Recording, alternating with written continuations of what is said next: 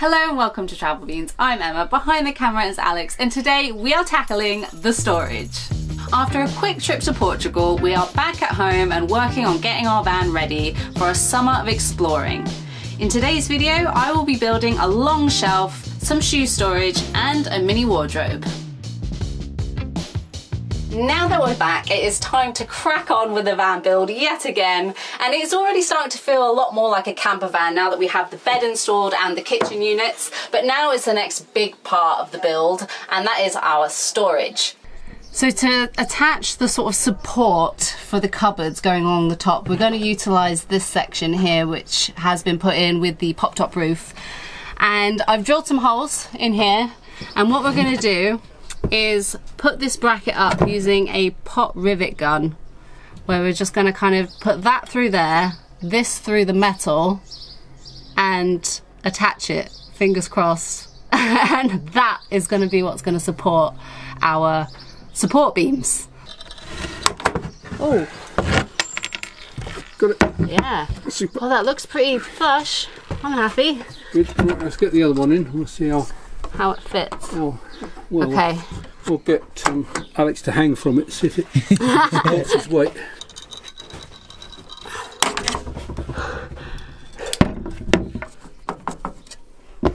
Yeah. Looks pretty good. Excellent. I mean, it's definitely not quite as tight as the other one is. Yeah, it's a little bit loose in the hole, but the one on the left is pretty sturdy. Good. And then once that's attached to the rest, I think it should be fine. Oh, that's a workout. Yeah.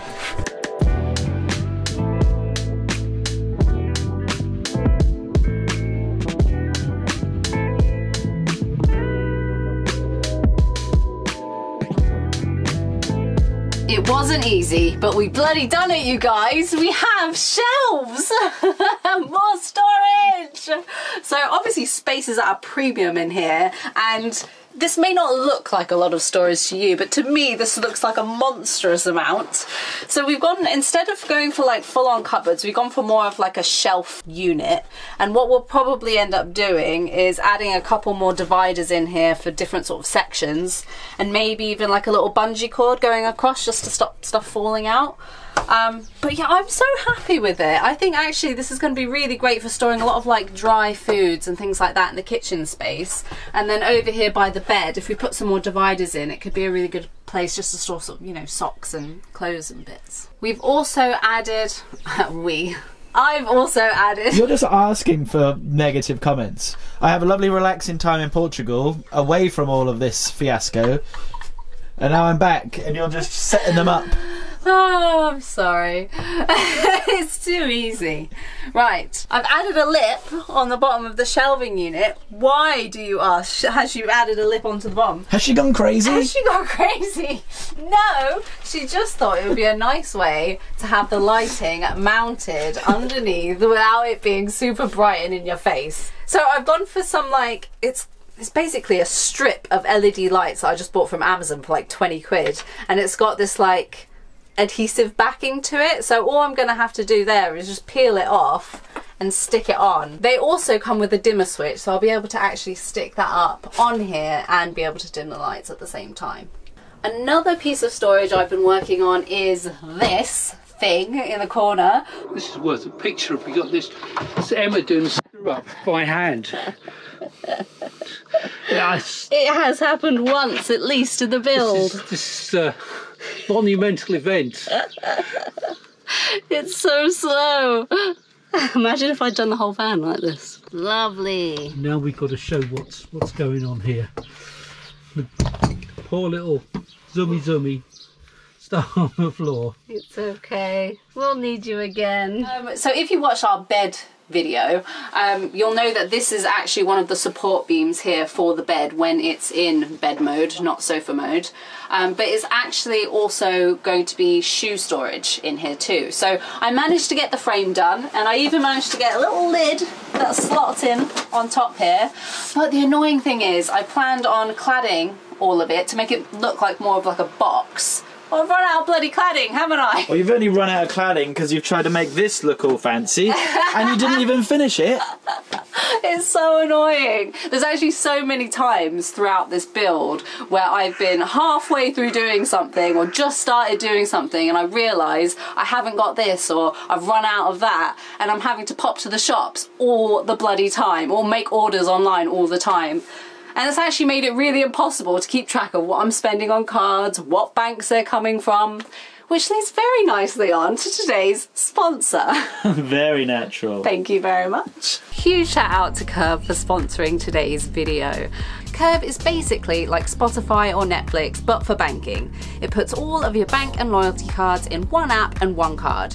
It's completely free to download and you get £5 for free when using our link. There are a ton of features, but some of our favourites include the incredible exchange rates when you're abroad, meaning that you can focus more on the freedom of a lovely holiday rather than thinking about banks. You also get instant cashback and rewards at some of your favourite retailers, including supermarkets and petrol stations, but also things that we use a lot when we're on the road, such as Booking.com or EasyJet. Also for me, I personally really love the ability to get insights on all of your banks and all of your spending all in one app. It is a massive time saver for me. So instead of going to each bank individually and checking what I've been spending and saving, I can just do it all on the Curve app. I'm also really happy to be able to use it for loyalty cards, because I don't know if you guys are like me, but I end up saying yes to all these loyalty cards and then they just sit on the side at home because I've got so many. I don't want to keep them carried around in my wallet all of the time, but being able to put them on the Curve app means that I can actually make use of them. Not only is Curve completely free, but if you sign up using our link, wink wink, then you get a £5 sign up bonus completely free paid into your Curve account. So why not give it a go? Put a link in the description down below. While I'm waiting to get the cladding, I figured I may as well start another section of the storage, and I think I'm gonna tackle this one over here. So this is our last big piece of storage in the van. It should kind of transform the van quite a lot. Definitely. I have a few ideas of how I'm actually going to implement this storage unit. I know that I want it to act kind of as an armrest, but also have like the storage inside. But the problem is, I think that every idea that I've come up with so far is going to impact the bed design.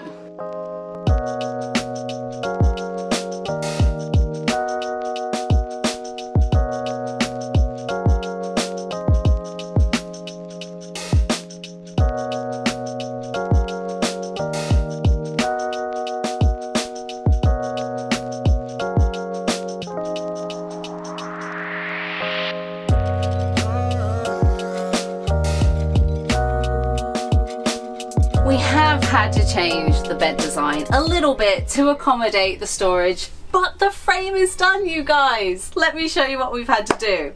Okay, so actually Alex, this was all his idea, decided to move the toilet from over here next to the kitchen to under the bed. No praise for Alex during this van conversion series, please. Sorry.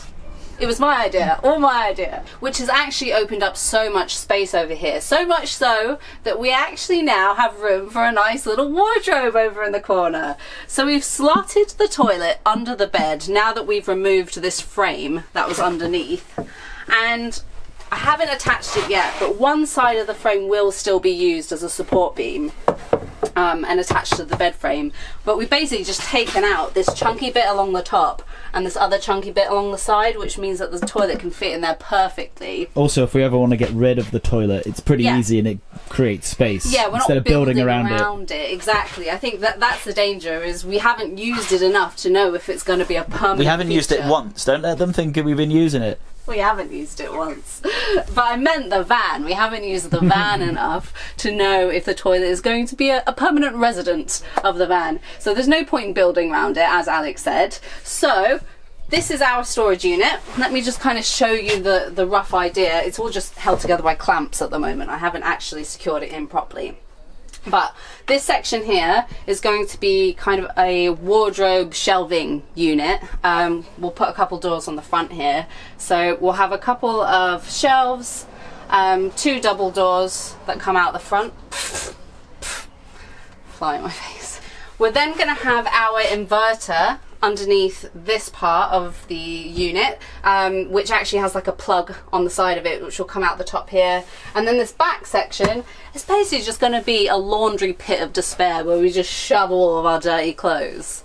Something that I didn't really think about so much before starting this build was how difficult the measurements are going to be. And actually I think the whole measuring and cutting process is the longest part. Putting stuff together isn't so hard, but every single measurement on this whole unit is completely different. Nothing is the same length, nothing's the same width. Just because of the shape of the van, you have this like continuous kind of bending inwards. You have bits like here which just kind of jut in and out. It's absolutely impossible. So yeah, however long you think it's going to take to build storage, triple it, quadruple it, and that will probably be accurate.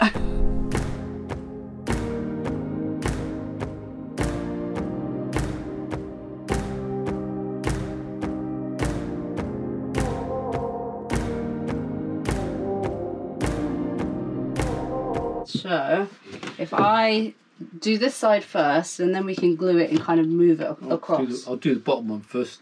Oh, right. So shall I put it in the C spot, shall I? Is that the C spot? This is the C spot, Okay, that's the D I thought spot. that was the D spot. No, the D spot's down here. Was it?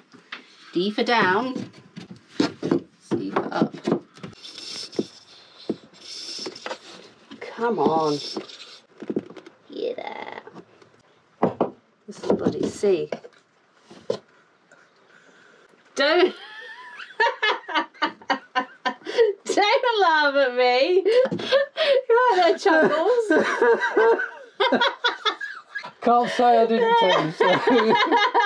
Oh, this is the top one. This is the top one. I know it's the top one. I know it's the top one. This is the top one. I have them both in my hands. After what feels like making a million mistakes along the way, we are finally here. We have our almost finished storage. We have an actual wardrobe. This is something that I never actually expected we would have inside the van, so it's a really nice surprise that we've ended up with it. What difference a lick of paint makes. Wow. I know. Isn't like this is just like crappy paint on the plywood that came with the van. Look at the difference between that and like proper paint. Dulux paint. Expensive paint. Let me just quickly show you how it all works. So this is going to be our mini wardrobe. We've got some little clicky lock door handle things here. We're going to have some shelves and a lid on top, but I ran out of time before we needed to publish the video, so I'll be doing that soon. You might be wondering why it's so short, and that's for a couple of reasons. The first reason is that when the cushions are on here, it's actually a really nice height as kind of an armrest, but also because of the shape of the van, how it sort of curves inwards. If this continued going up straight, it would be so skinny at the top and tiny, and actually be quite encroaching, I think. So we decided to keep it small and keep it more open plan. I've also managed to get the cladding done on the shoebox, which I am so happy that I've done, because I think before it just kind of looked like an awkward extension of the bed, but now it actually looks like it's supposed to be here and it has a purpose. So with this kind of shoebox section and with the laundry pit of despair in the back corner there, I really like how we've kind of thought in practical terms of storage. Having hired a lot of vans in the past, we know the kind of things that annoyed us and what we struggled with storage wise before, and we knew we needed a place for our dirty laundry away from our clean clothes, and we knew we needed a place to store all of our shoes. If anyone watching has any suggestions or any hacks for useful van storage ideas, or just anything that makes life easier whilst living in a van, please leave it in the comments down below. That would be very helpful indeed. If you like the video, give it a big fat thumbs up, and don't forget to subscribe for future van and travel content, and leave in the comments down below, is this enough storage for you? Would you have done it differently, and how would you have done it differently? And also remember to put your complaints about Alex deep in those comments. Down in the comments below.